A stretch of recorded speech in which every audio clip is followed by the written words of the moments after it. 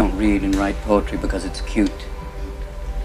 We read and write poetry because we are members of the human race, and the human race is filled with passion.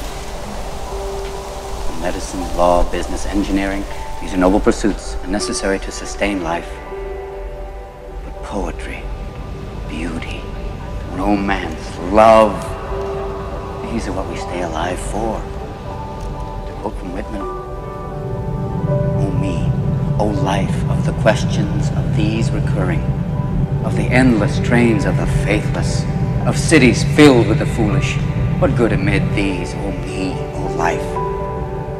Answer, that you are here, that life exists and identity, that the powerful play goes on and you may contribute a verse. That the powerful play goes on and you may contribute a verse.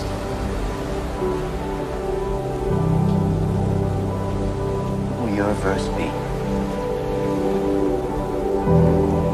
This world is a very vast, a very wonderful and beautiful one, and there are so many things to discover, but the most important journey I think all of us will go through is the journey in ourselves, to find our truth, to find who we are and what makes us happy. And in our culture, we are told that if we're beautiful, if we're skinny, if we're successful, famous, if we fit in, if everyone loves us, that we'll be happy.